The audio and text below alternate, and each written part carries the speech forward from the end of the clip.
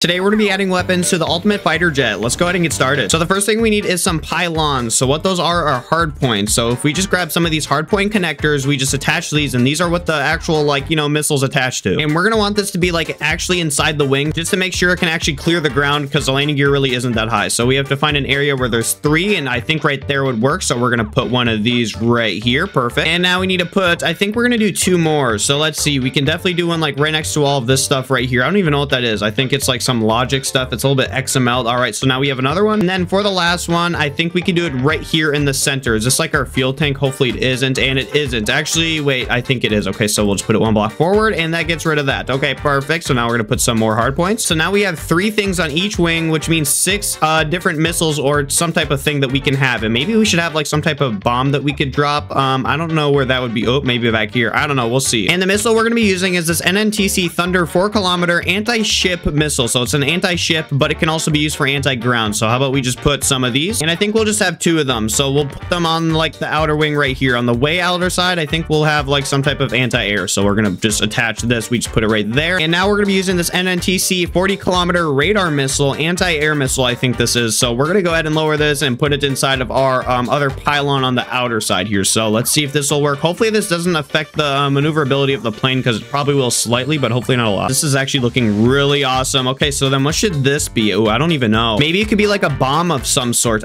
Guys, I really don't know what to put there, but while we're thinking of that, we should add an autocannon. So we're gonna go ahead up in here and search up autocannon, and then we have a whole bunch of autocannons we can use. So we have this one, which we're not gonna use. Hold on, there's like an automatic one. This one right here. So this is like the one that A-10 Warthogs use, which is a little bit powerful. And you know what? Just for testing purposes, we're gonna go ahead and get rid of this, and we're gonna be adding the slightly large cannon here. Okay, so it's gonna be on both sides for just stability. I don't think it can handle only on being on one side. So we're gonna go ahead and put that there. I don't know if this is gonna be permanent, because you're gonna need, first of all, infinite ammo to even have this on, because it's not gonna be able to get its ammo from anywhere. So we're just gonna go ahead and fix that. And then we're gonna connect this to space. So trigger would be connected to, oh, I forgot, it's on a different microcontroller. All right, so I just connected the microcontroller and had to do some like composite there. Now if we go in here and click space, it should fire. Wait, it's not going to, because we need ammo, infinite ammo, and oh, okay, it definitely works. Okay, it's not stopping.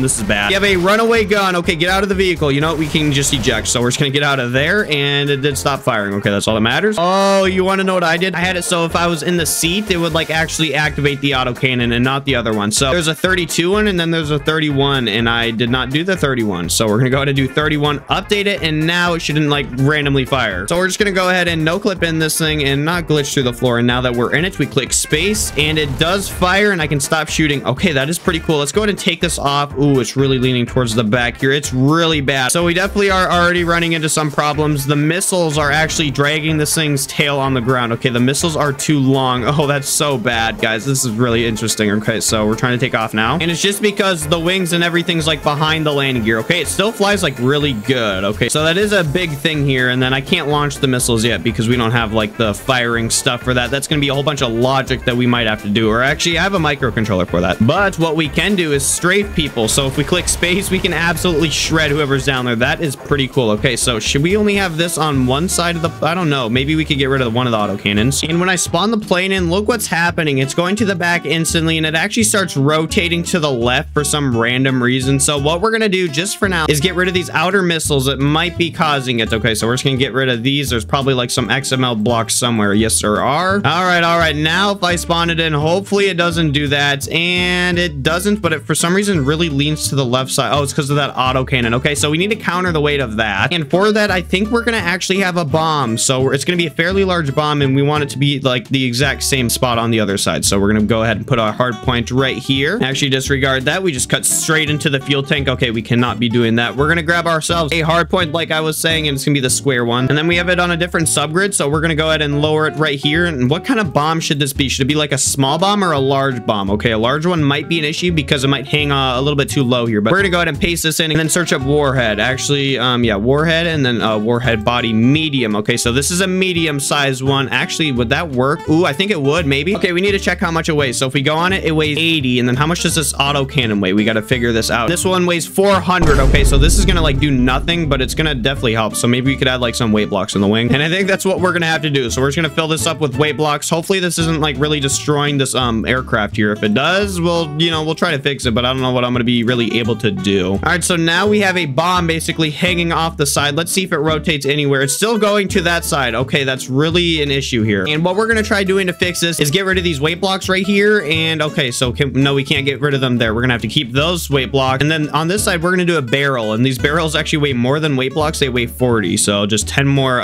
points. Oh yeah, and if you look at the center of mass, you can clearly see that it's like super, it gets changed immediately when we delete this. So this is definitely causing some issues. All right, so I know this looks super weird, but we have both of these weight things in the side of the wing right there. Okay, so it just looks like a little bit weird right now, but let's see if we spawn this in. It shouldn't go anywhere, but let's see. Okay, it's actually leaning to that side now. This is actually very concerning. All right, we have it spawned in, and now I think this is actually perfect, but why is it drifting like this? Guys, this game is very like interesting. I'm gonna say interesting to be nice here, but what is going on here? Like, why are these wheels drifting even though they're like completely at a standstill? Like, I don't know what's going on with this game's physics. We have the weight should be pretty calibrated here if we go to the center of mass. Like, it's literally directly in the center. If we look right here, it's in the center of this block, maybe leaning towards this side a little bit. So I don't know why it's not working. And then I have this fairly large microcontroller here that I made a decent amount of time ago. So how many hard points do we have? We only have 1, 2, 3. Okay, and we'll just keep 5 just in case we want to launch those ones. Okay, so if we go in the microcontroller here, you can obviously see that there's a lot more than 5. And there we go. Now it's down to how much we actually need of the microcontroller. We're gonna put this on the different subgrid because it's definitely important. So now if we click number 5, it should launch these missiles. So if we'll go to number 1 missile right here, should go left to right. So we're gonna go ahead and do launch. Oh, should we even connect these since we have nothing on them? Hey, you know what? I have a great idea. We're gonna actually make those bombs also. So we're gonna put this here, and then we're gonna go ahead and search up what is it called? Warhead. Yes, it's warhead.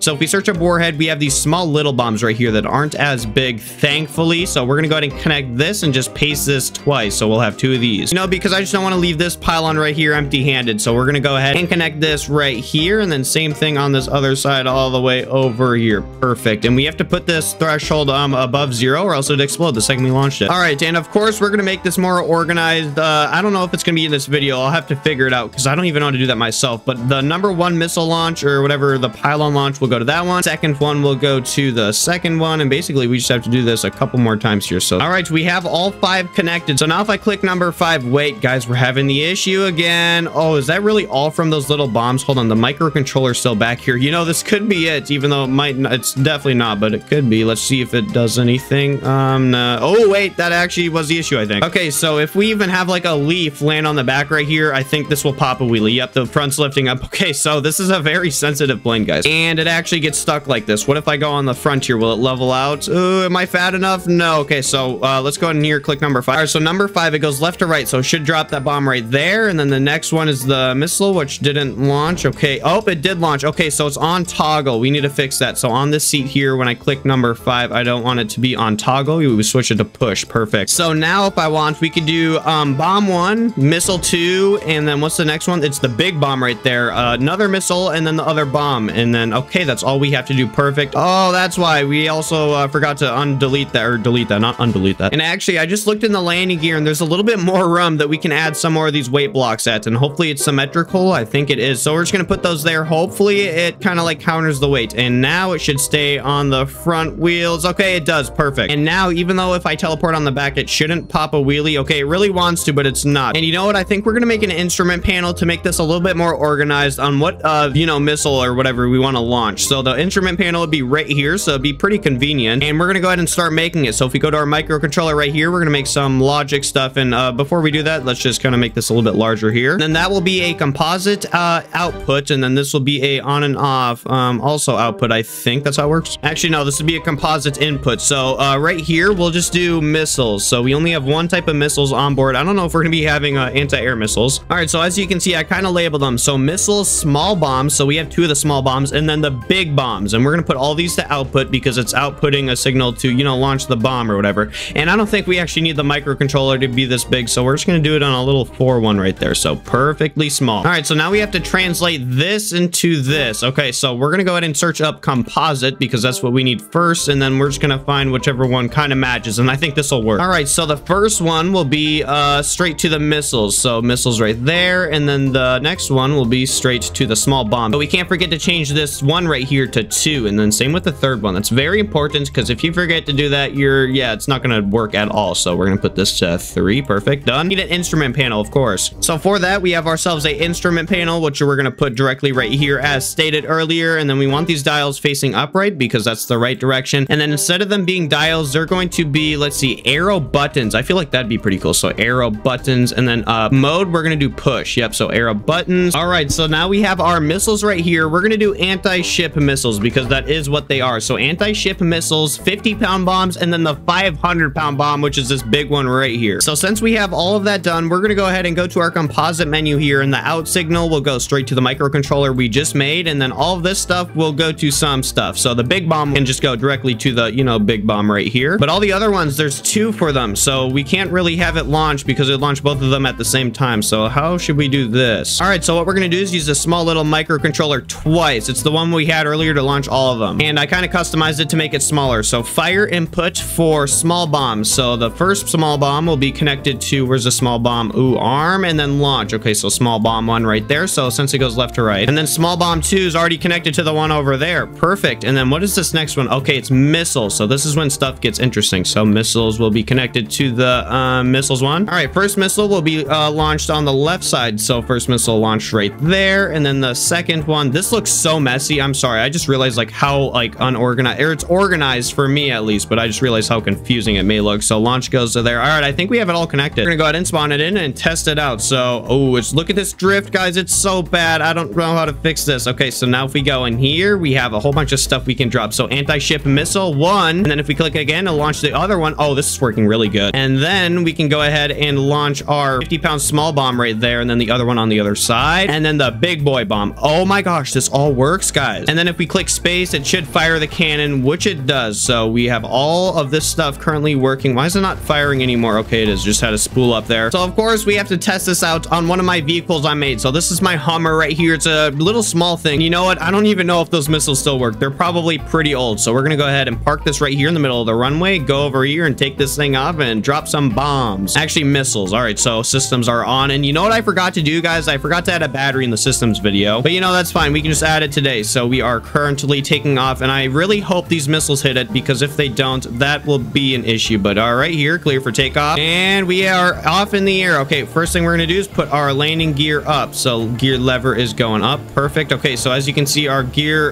goes through the entire thing, kind of. It's like slightly glitched, but that's fine. All right, so let's go ahead and see how this will work. Okay, yep, I definitely see how it affected the maneuverability. This thing's doing really weird stuff. So launch missiles button is right here. Anti-ship missile. Let's slow down. We're going way too fast for this. Okay, we're gonna do a U-turn here. But you know, if the missiles miss, we always have our backup option on the left side of our wing here. So that is pretty good. Wait, we need a HUD. That is a good idea. So we could probably add a HUD for this somewhere. All right, we are coming in for a missile run. Let's get it all lined up here. So anti-ship missile, and it is going straight for it, and we got a direct hit. Oh, this actually works. That's amazing. Major W's in chat. Okay, so we have a working missile system on this thing, which is pretty cool. I definitely need to fix the maneuverability because this is like insane. This is me pulling up normally, and it's like really leaning to a side of the plane. Oh, that's just such a great sign. Okay, and then we can launch another one, even though it's completely destroyed, like nowhere to be seen. So let's go ahead and launch the other one. Oh, I see why it was leaning, because we had an uneven balance because of the missile launch. Oh, so you're definitely going to want to launch both of them at once if you're going to, but it's fine if you don't. So let's go ahead and drop some of our small bombs here, see how these work. So where are the small bombs at? So 50-pound bomb has just been dropped. Let's see how this does, or even if it explodes. I don't know if I even armed it, but let's see. Here we go. It's going to go hit here in a second, and it hit the ground and didn't explode. Okay, I don't know why that happened. All right, so let's go ahead and test this on our big bomb here. Oh, I forgot to arm them. Okay, guys, that's very important. How do I forget to arm a bomb? Okay, so let's bring this to the workbench here, and I'm going to show you guys what I mean. All right, so there's like an arm setting right here. So arm, that's how you like actually explode it. And then arm will be connected to launch. So when it's launched, it will be armed. Only when it's launched. Sometimes it does explode randomly, but we don't talk about that. But one thing I need to do is make these like different somehow. So the big bomb right here could probably be a toggle button since there's only one of them. We're definitely going to do something like that. What we need to do now is go ahead and put our landing gear up. Wait, what's going on? Is that, wait, what is that? Is that our radio that's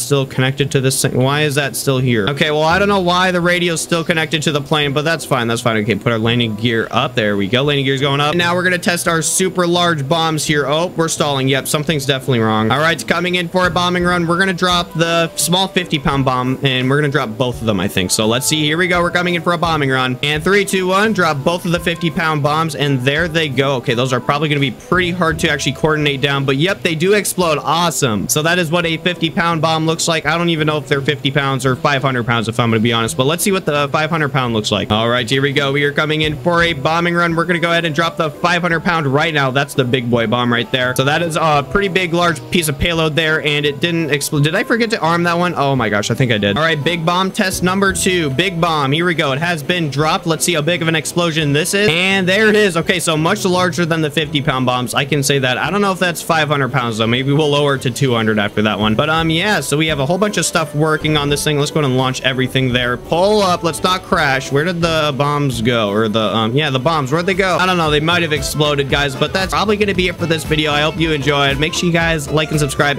Make sure you guys like and subscribe, hit that bell, and let me know in the comments what we should actually add to this thing next, because I don't even know. Of course, we're going to add something. But thanks for watching, and goodbye.